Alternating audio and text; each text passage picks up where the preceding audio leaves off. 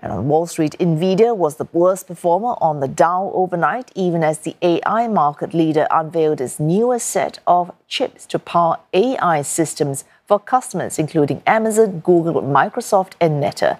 CEO Jensen Huang talking up the ability of Blackwell Ultra chips to build more content at a faster rate.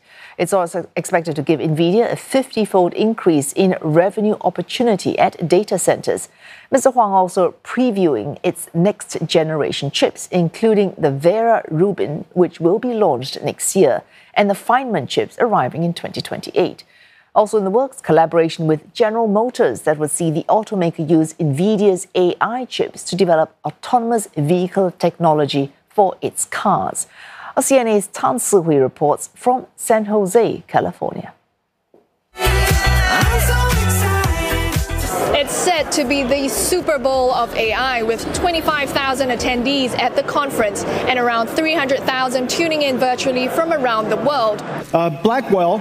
Nvidia CEO Jensen Huang unveiled the company's next-generation line of chips, Blackwell Ultra, that's set to ship in the second half of this year, as well as Vera Rubin in 2026.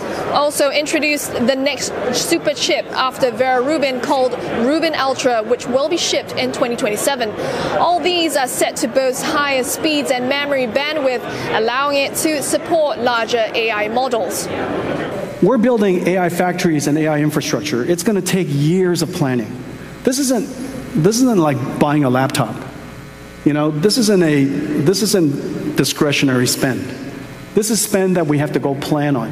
And so we have to plan on having, of course, the land and the power, and we have to get our CapEx ready, and we get engineering teams, and we have to lay it out a couple, 2-3 years in advance, which is the reason why I show you our roadmap a couple, 2-3 years in advance. Other product launches include a new line of personal AI computers called DGX Spark, as well as the debut of Groot, a foundation model for AI robotics. Look how smart you are. Yes, you're smart.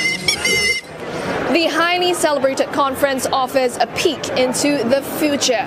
It's also a platform for Nvidia to reassure investors of its leadership in the fast-evolving AI scene. The company's stock price has been hit by fears that future demand for AI chips may not meet expectations following the entry of Chinese startup DeepSeek, which claims its AI models were developed with a fraction of the chips and at a significantly lower cost. It isn't helping either that U.S. President Donald Trump is threatening a 25% tariff on semiconductors produced overseas, with the potential for further export controls. But the tech rout on NASDAQ hasn't dampened the mood at this year's GTC. The growth of the AI in many fields, we are working in manufacturing, so we see the uptake there is incredible, and the Gen AI is introducing so many new possibilities. Agentic AI I see as a force to reckon with, because now you have a system in which you can distribute the workloads from narrow models and get more accurate results. So I'm very optimistic about that. Last month, AI chips lifted the company's total revenue by 78% from a year earlier to $39.3 billion during the 3 months that ended in January. The GTC conference runs till March 21st, and an entire day will be set aside for quantum technology on Thursday. Tan Sihui, CNA, San Jose.